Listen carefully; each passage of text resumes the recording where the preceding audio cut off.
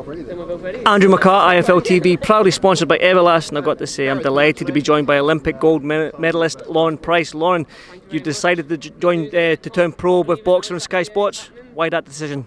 Do you know what? It was a no-brainer really. I suppose I looked, obviously, as an amateur, I've medalled at every major tournament, won gold, and then obviously in Tokyo winning gold as well. So I thought, you know, it's the right time to turn, and at the minute women's boxing's on the eye, and you know, there's no better time really, is it? So yeah, time was right. I've got to ask as well, obviously, when you come out of the Olympics, especially when you win a gold medal, every promoter under the sun is trying to grab you and pull you in. And how was that a difficult decision to go with Sky Sports and bench Lom and BOXXER?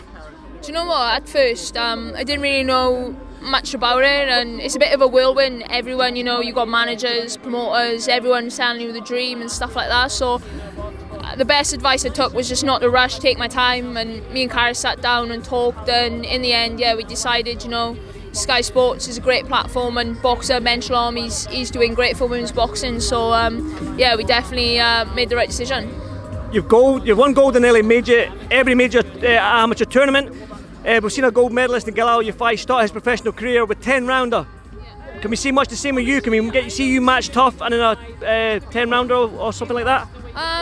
No, I'd probably start off, you know, with 6, just because obviously it's all new, innit? Not fighting with head guards and stuff like that. It's all new to us, but like I said, we'll probably get moved a little bit quicker, you know, just because of our amateur background. But I'm not going to rush. I'm just going to, you know, take a step up each fight and go from there, really.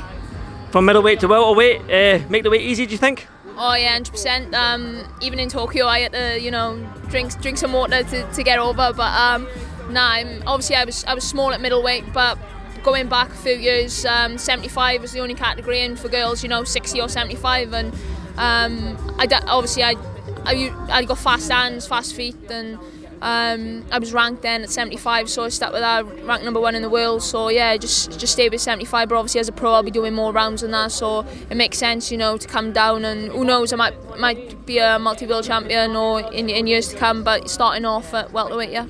The ring behind you, you'll be making your pro debut in that ring with the Sky Sports banner, the BOXXER and all that. When you look at that ring there, how excited are you to finally put them? You mentioned the no head guards and it's all new to you, so how are you finding it all, and how excited are you to finally make your pro debut? Oh, do you know what, I'm really excited.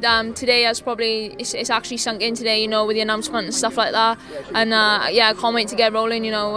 It's been a long time coming. Like I said, Tokyo, it feels like a lifetime ago now, so I'm ready to go. You won every gold, like was mentioned 100 times here, in every major tournament, so a world title around that waist, is that a given? Yeah, definitely. That's the next dream. That's the next goal.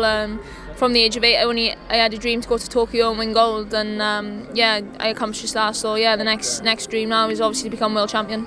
I've got to say as well, you come in, Cass, come in, yeah. Like you've bought a house together. So what's this house? Loads of people have like ornaments around this house. What's this going to be? Full of gold medals, silver medals, bronze medals, world titles. How's this going to be a boxing house, is it not? Well, if you're asking me, probably bronze medals on my behalf, gold medals on Lauren's behalf.